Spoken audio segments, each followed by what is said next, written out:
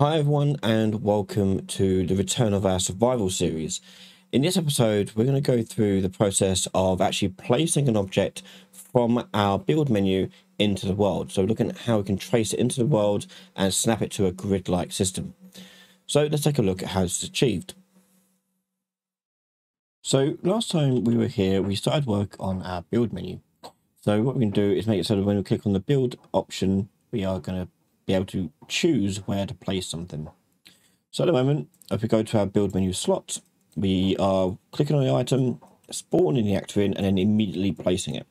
We don't want to do this just yet. So let's disconnect this and hit compile and save that. But what we do want to do is return the spawned actor here to a controller so we can maneuver it around and place it where we want to place it. So let's do that. So first of all, we need to get our controller.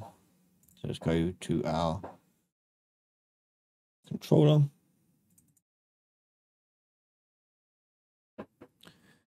And go here. And in here, we can have a variable for the building piece. Okay. Build piece. And I'm going to set that to a build piece base object reference. Hit compile, save that. I'm just going to tab that there and go back to that slot. So in here, we're going to get the player controller and then cast that to our particular player controller. That is so we can get access to the variable in there of doing set build piece. We have to plug the build piece in from the return value. Okay, let's now delete that place object. So that's going to go across over to our player controller. So let's go back over to there. And what we want to do is change the positioning of this whenever the build piece here is valid. So that'll be on a tick here. And on the tick, we're going to drag out our build piece. And you're going to right click, convert that to validated get. This is because we don't want to bother ticking if the piece is not valid. If we don't have any piece in our hand, there's no need to worry about it. But if it is valid, we want it to carry on, and we're going to move it around. So we want to move it based upon where our character is looking. So we're going to get the player camera manager, and we want to get their location as well as their forward vector.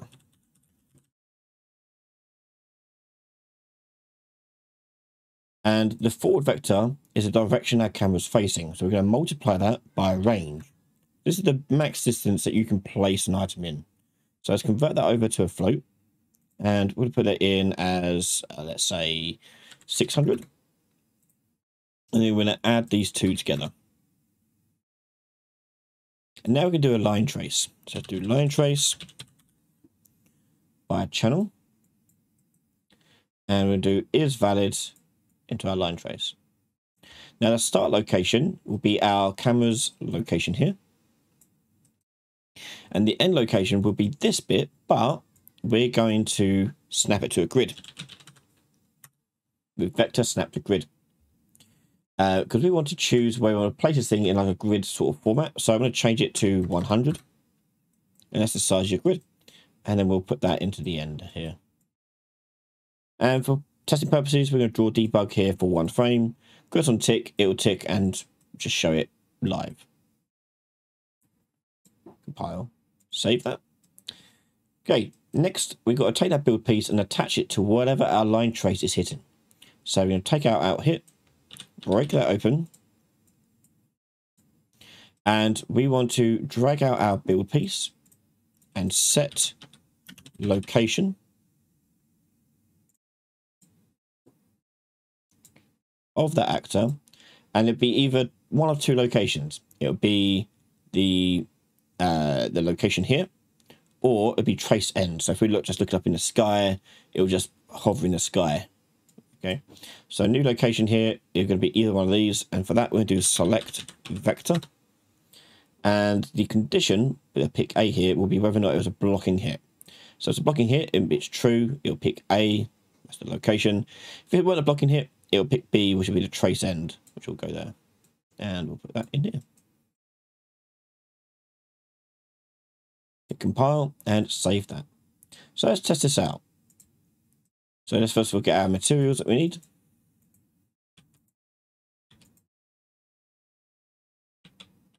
There's the stone, there's the wood, and I'm going to go build fire pit, and our problem we've got here is our object that we spawned in has collision on it, so therefore I can't move. So let's make it so we don't have collision on it when it first comes in.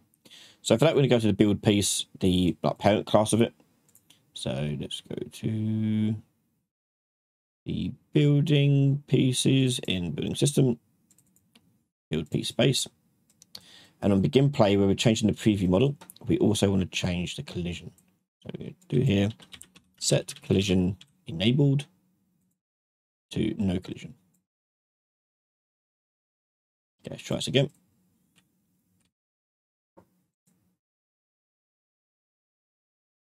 Should be enough. Okay, so go back to our build, fire pit, and now I can move my mouse around and you can see our fire pit is choosing where to go. Now, as I said, if I hover up in the air, it's going to still pick that trace end rather than the location it's hitting. So we're going to make it go around like this, and we're going to make it so it has to check a condition for when it can be on the floor. Okay, now this is going to be a bit special because some pieces may not be able to go on the floor. They may only be in the air, like made of like wall, like torches and things like that, which we'll place on a wall. So we'll be making a system where the actor itself will be able to look for and check whether it's a correct condition for its placement. So yeah, we'll take that into the next episode. So there you have it. We can now place objects, or at least position objects in our world. Next up, we're going to be able to actually place them in our world.